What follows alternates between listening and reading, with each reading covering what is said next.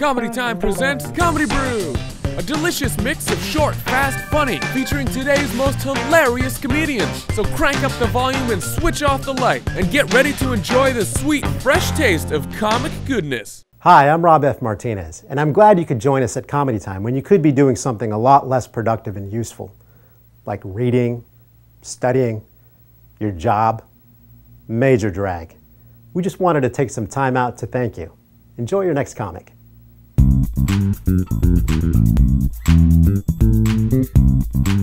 If you guys watch the news, they're saying that Latinos are terrorists now. Really? That we're a threat to Homeland Security, right? You're never gonna see a Mexico in the name of Guadalajara and try to blow himself up. You're never gonna see that.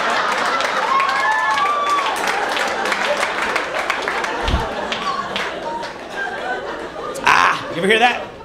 Ah, you ever hear that? It's the Latino hater battle cry. Ah, you ever hear that? I heard you got a job. Ah, you know. I heard you're having a baby. Ah. I heard you have cancer. Ah. You know? White people, you do it too. Dude, I heard your equity's all messed up. You know.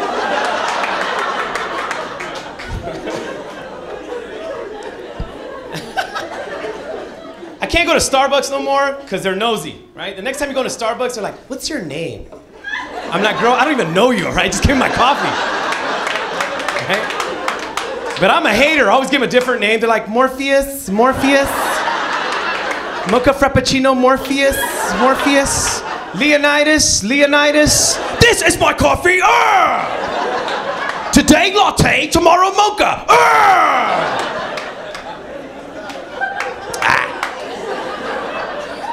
And nobody buys books anymore, right?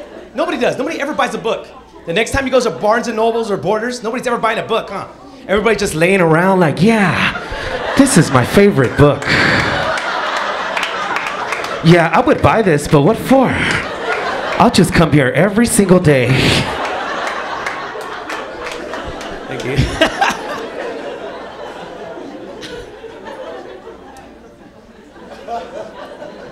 I'm spoiled all these kids with all these toys, right? The kids got good toys now. Little nephew has a Guitar Hero thing. Spent like $600 like dun dun dun dun dun. I'm gonna get high score, Theo. You don't know nothing. Dun dun dun dun dun. Why don't you just buy a band? It's a lot cheaper. You don't know nothing. Leave me alone. Dun dun dun dun dun. And it's not just that. You know, I have a son. He has his little PSP games, little Nintendo DS. I don't know if you guys have kids. They're like squirrels, huh? All day, right? They're like, right? So you're just jealous because you didn't have this when you were a kid. I'm like, no, fool. All I had was that piece of paper.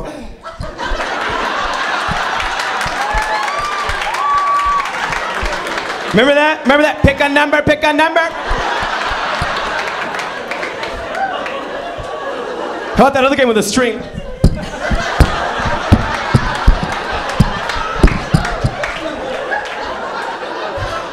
You used to cut your friend's circulation. Stop it, you're hurting my arm! And I'm not gonna lie, I used to love tetherball. Oh, hell yeah. Yeah. Hell yeah. I'd be like,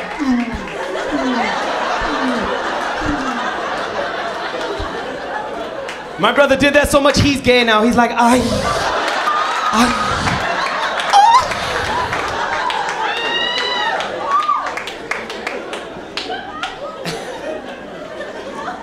He's a different kind of gay guy, man. Yeah. He's a mechanic, okay? It's sad. He's like, oh my God, your pistons are so thrash, like that. Your radiator's going. You need a lube job, you know.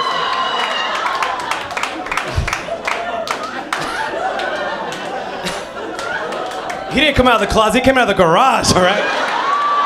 Screwdriver.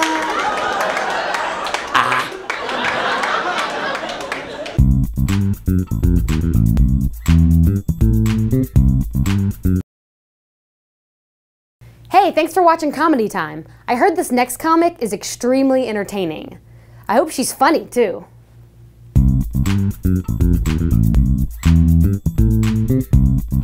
What's happening?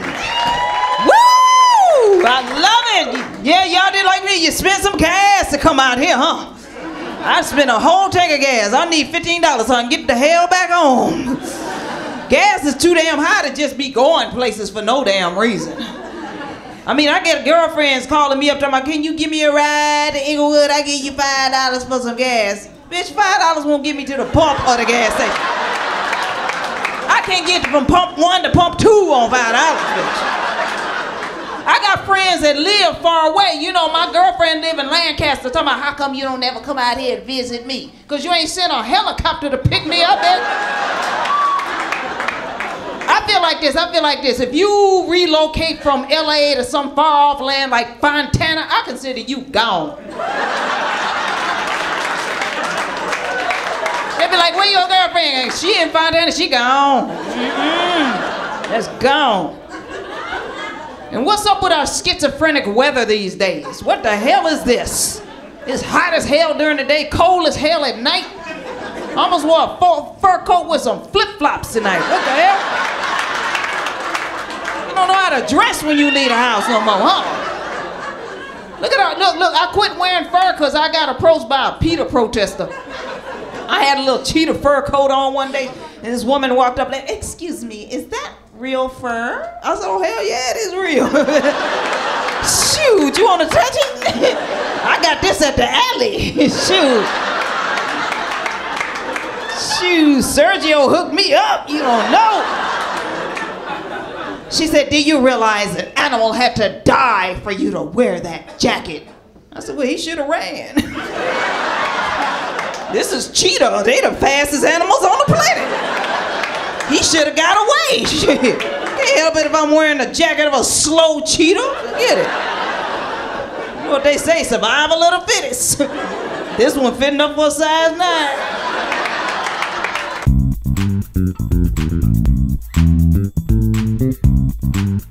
Thanks for watching Comedy Time. Now this next comic has been telling jokes since he could talk.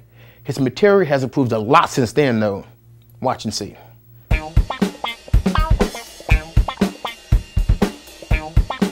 I'm from San Diego.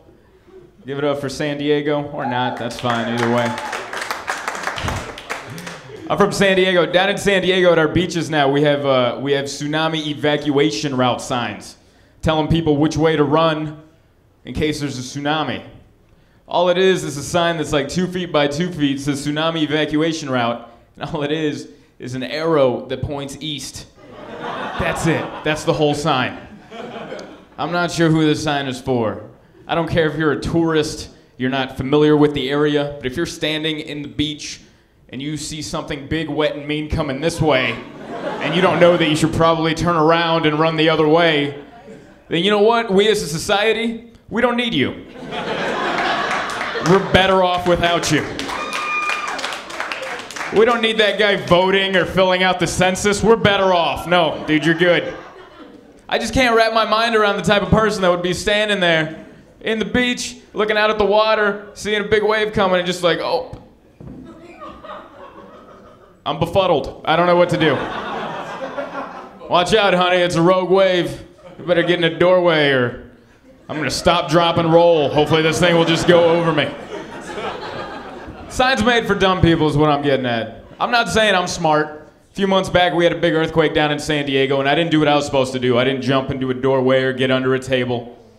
I hopped on Facebook, updated my status, let everyone know about it. Earthquake, exclamation point. You know what the sad thing was? I wasn't even the first one in the newsfeed. I was like the third one down. I was like, man, you guys are good. The ground is still shaking. You guys are, your blackberries are better than mine. That is amazing. I didn't do anything today getting ready for this. Just watch some TV. That's what I do. I don't work. I just watch TV. You know what my least favorite channel is on TV is PBS. PBS is like the worst shows on television, but somehow they get the balls to blame you for it. After every one of their shows, it always ends the same way. It's like, this program was brought to you by viewers like you. I'm at home in my underwear like, don't blame that on me. How dare you? I had nothing to do with that awful episode of Mr. Rogers. Like, what are you doing to me right now? Dude, I once did that joke and this lady popped up. She's like, how dare you say something bad about Mr. Rogers? Mr. Rogers is a great show for kids. No, it's not. Mr. Rogers is an awful show for kids. Any show that tries to get little kids to trust a postman named Mr. McFeely is not a good show for kids. Remember that guy who'd come in with a mustache? Speedy delivery. Hey, keep him away from the kids. How about that? Episode 1.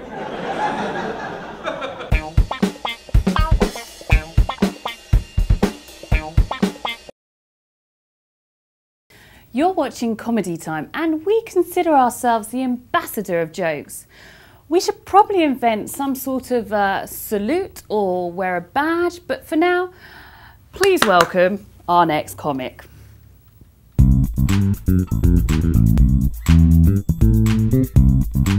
The human brain's not fully developed till 25 years of age. I know that's true. That's true. Because people under 25 are the only ones that'll put a $3,000 sound system into a $1,000 car. 19-inch rims on a 98 Honda Accord. That is a good look, SpongeBob. Maybe you put a non-functioning wing across the back to finish the whole idiot package. You ever watch them on their cell phones? They can't put them down. It's like somebody calls, somebody texts, somebody texts, somebody texts, somebody calls, somebody calls. Jesus, focus. They'll have ADD or something. I don't understand the obsession with all the text messages. You ever take a cell phone away from a 20-something? They don't know what to do. They look like they have Parkinson's. I'm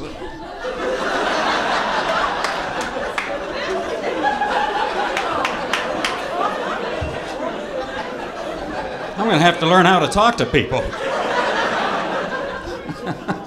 My wife and I went to the mall recently. We have 2 teenagers. The plan was all 4 of us are going to go different directions, then we're going to meet up later. Both my kids had forgotten their phone. They go, "How are we going to meet later?"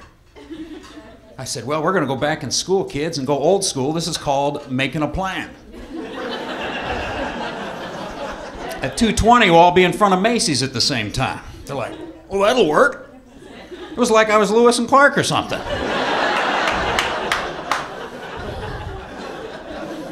There's a public service campaign taking place in Seattle right now. It's on the buses, it's in the newspapers, it's on the radios, telling young people you cannot text 911. You have to call and use your voice.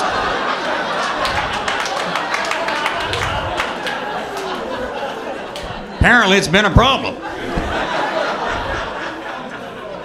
OMG, someone's in the house.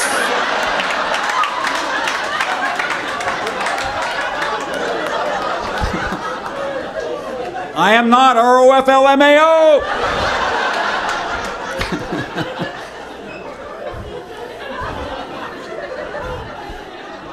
They use initials for everything at the end of a funny sentence, LOL. You know what? We used to put initials at the end of a funny sentence. We used to write HAHA.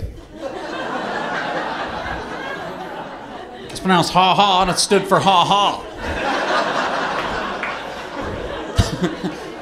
I sent a text to my daughter the other day. She's 14. I sent about 3 a month to show her how hip I was. I finished it with BFF, TTFN, and then I wrote DAD.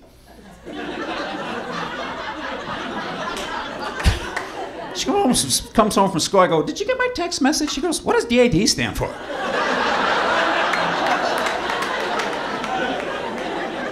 It stands for Dad. She said, "Oh, I thought it was dumbass dude." You guys are great. Enjoy the rest of the show. All right.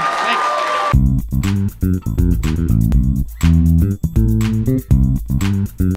What's up, Comedy Time? I'm Kirk Zipfel. Just kick back, enjoy the next comic, and try to forget about your scorching toenail fungus.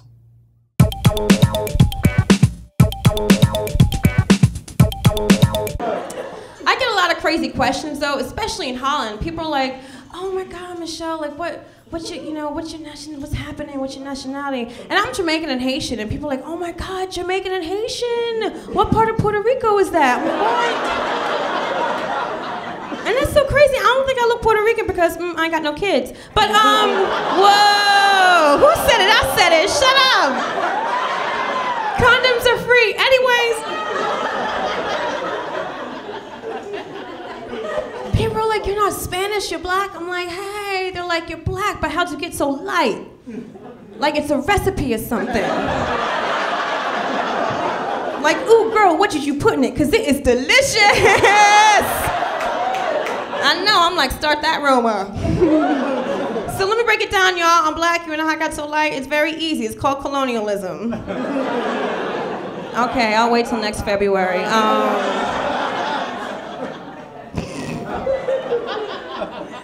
And it's so crazy. I've been to parts of the United States, like in the Midwest, where I've met white people who are like, I don't know, Michelle, all black people kind of look alike to me. I'm like, oh my God, you said that out loud. And I've met black people who are like, you know, Michelle, all white folks look alike to me. I'm like, read a book. And you know what, guys? It's not what you say, it's how you say it sometimes. Like one night I was doing karaoke, a little tipsy, because that's how I do. What? Shut up. Don't judge me. And this really drunk Asian guy came up to me and he was like, oh girl, you know who you look like? You know who you look like? I'm like, who? He's like, Lenny Kravitz.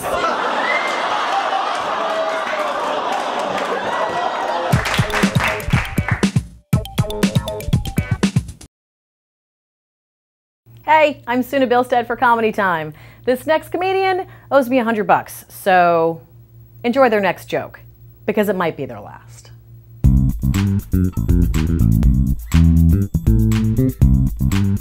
So like, I'm always excited when I see like Asians in comedy clubs. I'm like, what's up, we got some Asians in the house? And they always laugh like,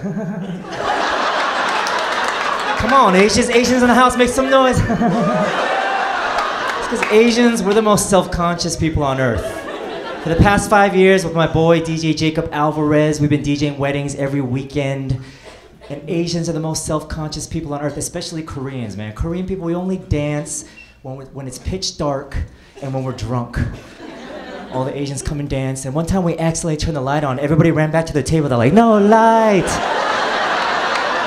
Asians are like bugs at weddings, you know? We're self-conscious, and Asian people, we're the most giving, considerate, passive-aggressive people on earth. Let me explain, all right? We're taught, when there's one last piece of food, Asian people are taught, never take that last piece, because it's rude, right? Don't take that last piece. It's cool. We leave it there. We leave it there for 5 minutes, and then we cut it in half. And we cut it in half, and we cut it in half. Until there's one little piece left, we leave it there for another 5 minutes. Finally, someone takes it, and everybody's like, selfish, man.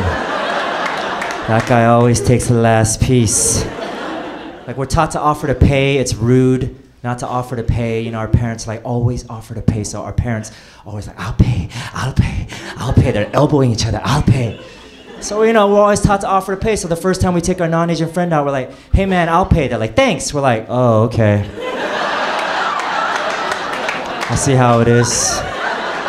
I thought there'd be one counter offer, but I guess you're selfish. So Asians are really self-conscious, giving, considerate, passive-aggressive people. So I host a show called Collaborations, big Asian talent show all across the country, and these Asian rappers come out, they're like, put your hands up, put your hands up, put your hands up, and there isn't a single hand in the air, right? There were 2,000 Asian people going, I don't want to be the only one. What? Not one hand. That's why if I was an Asian rapper, I would get everybody on my side. I would come out like, if you're feeling me, sit still. If you're feeling me, sit still. Just breathe, blink, stare, and think. Keep your hands down, keep your hands down, keep your hands down, keep your hands down. Yo, 1, 2, 3 into the 4. If you think I'm the best, just breathe through your nose, breathe through your mouth, breathe some air. To me, that's the same as your hand in the air. Is your hand in the air? No, it's down by your side. That's how I know you're feeling my rhyme. When I do nothing, you do nothing. Oh, heck yeah, that's how we do it, my Asian people. That's what I'm saying.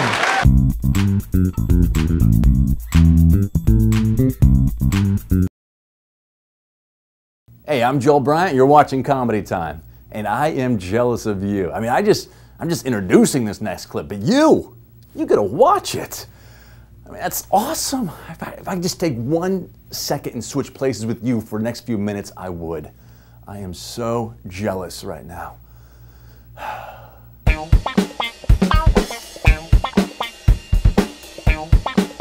So I'm on my way here, and I stopped at like 7-Eleven or Circle K, and I'm not sure, I don't remember. It was really convenient. And I'm at the register and I'm making my purchase, and right there at the counter they have Extends. This extends the male enhancement product at the counter. Like it's some kind of an impulse item.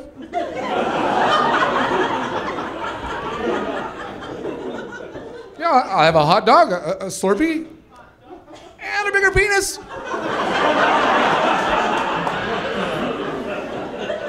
That's convenient.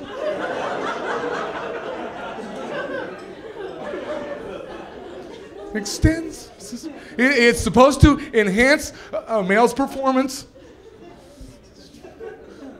What do you guys think so far?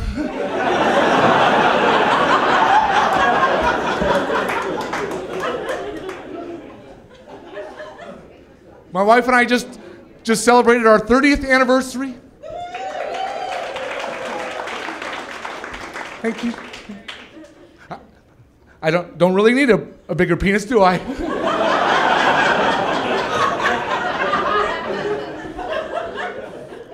"30 years of marriage. I don't need a penis at all, do I?"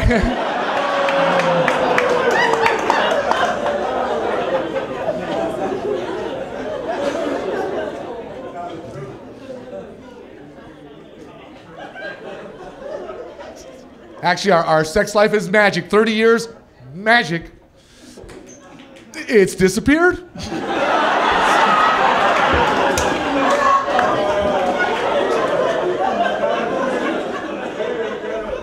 It's not her fault. It's my magic wand. We don't have any children, no kids. We have 2 dogs and my mother-in-law. And we're thinking about having the 3 of them put to sleep.